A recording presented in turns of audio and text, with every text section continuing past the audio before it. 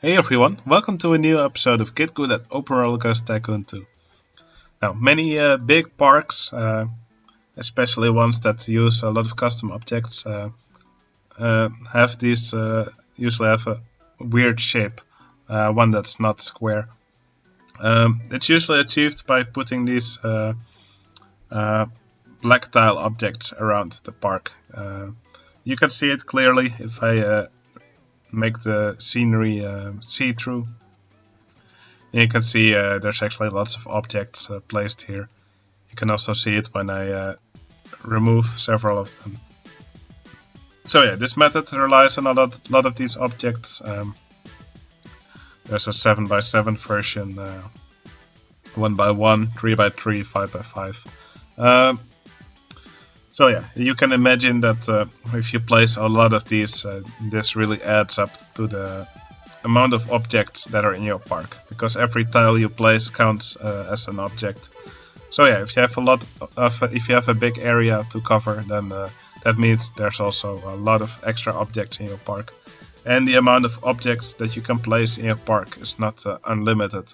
It is still a quite high number, but if you're building very detailed, like many people do who are using custom scenery, then this is really a number of objects that you don't want to use. Recently, a method was discovered that works around this, and in this video I will show you how to do it. Now, the first thing we will do is I'll make a screenshot of this void, of this park, because I want to know the color value of the void over here, the black void. So I'm just pressing print screen now, and then we'll go to my favorite image editing software, Paint.net, and there we'll look up the value of the color value of the void. Alright, I've opened up Paint.net, so now pasting the screenshot that I just made. Here you can see it. You'll have to use this color window. If it's not visible for you, you can select it here in the top right. What we'll need here is the color picker, and then we'll just select the void. It's selected here now, and if we go to more, then here you can see the RGB value of the void. So what this means is that this color is 23 red mixed with 35 green and 35 blue. Now, this value you should write down if you want to follow this method. Alright, now to actually use this method, we'll need to make a custom palette. I believe in my second Git Gud tutorial I showed you how to make a custom palette. So yeah, if this tutorial is a bit too fast for you to follow, I recommend you watch that other tutorial first, so you know how to make a custom palette, and then this one should also be a little bit more easy to follow.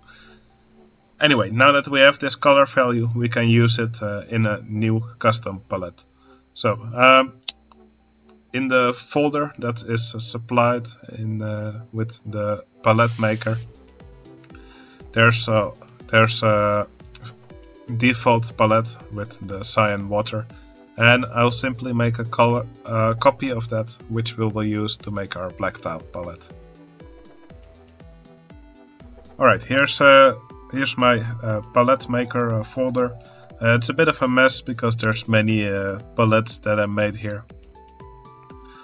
Here we have the standard file, water cyan. It's the default palette for the normal color of water that you see in the game with the standard colors. So I will make a copy of this and I'll paste it here. I will name it DK black tile. Now, when you make an object name, you should always make sure that it's 8 characters long, and it should be something unique. For example, don't just give it 2 characters. Always use the full 8 characters and try to make something that no one else will use. I always start my files with DK from Dirklink, and then I add an abbreviation of the item name. I suggest you use a prefix of your own that no one else is likely to use, just to prevent any conflicts between items, between objects. Because, for example, if someone has an object in their park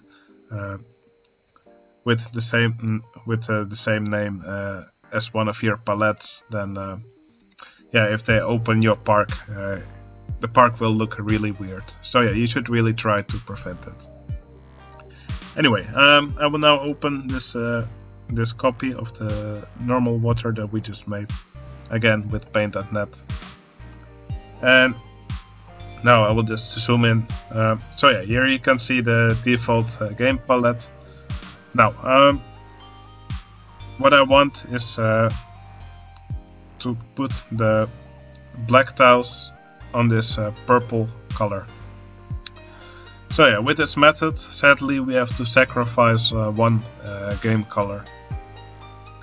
The reason I choose purple is actually twofold.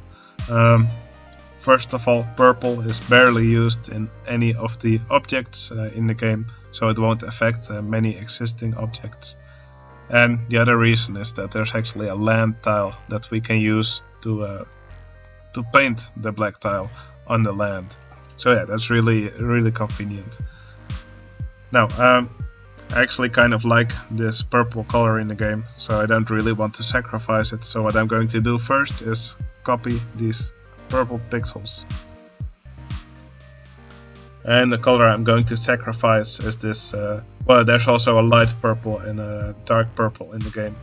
I'm not really sure if those are the color names, but I will simply paste this purple color over the other part. So there we go. There's these 4 pixels that I'll paste over this part. Alright, so now we don't sacrifice the purple, we actually sacrifice a different color.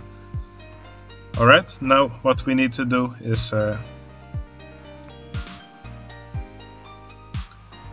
now we'll want to paint our black tile over the original purple. Now we'll need to use this color tab, and we'll need to use the black tile color. So it's the number we wrote down earlier.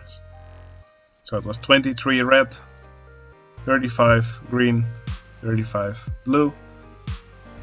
Let's see if we can color it. We'll probably have to deselect this. Alright. So if you need to deselect an area, just use the rectangle select tool. Click the right button and the selected area is gone. Then we go back to the pencil. We still have the correct color, and we simply paint this purple area in the black tile color. And then our palette bitmap is done. So we save it as a 24-bit bitmap. And then we go back to the palette folder. Now we have to modify the batch file that's in there. So I'll just edit it. I actually already prepared this file for the black tile bitmap. But yeah, basically you just have to replace all the names with the name of your bitmap. For example, here dk_blacktil.bmp, here dk_blacktil.dat, and here you'll want a little description. So I called it black tile palette. And then we run the batch file, and when we do that, we'll find that file, dk_blacktile.dat, and then we cut it or copy it, and we paste it in our object folder.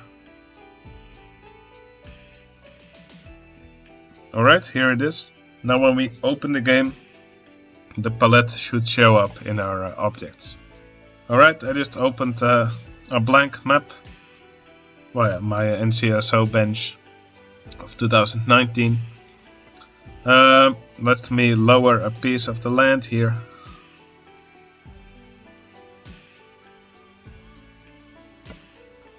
Now, this is still the standard palette. You can see this, these purple tiles here.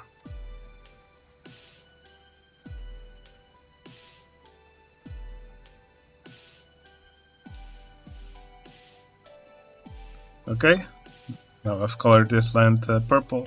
Now let's see what happens when we change the palette to the one we just created. You can find it here under the water when the custom is selected.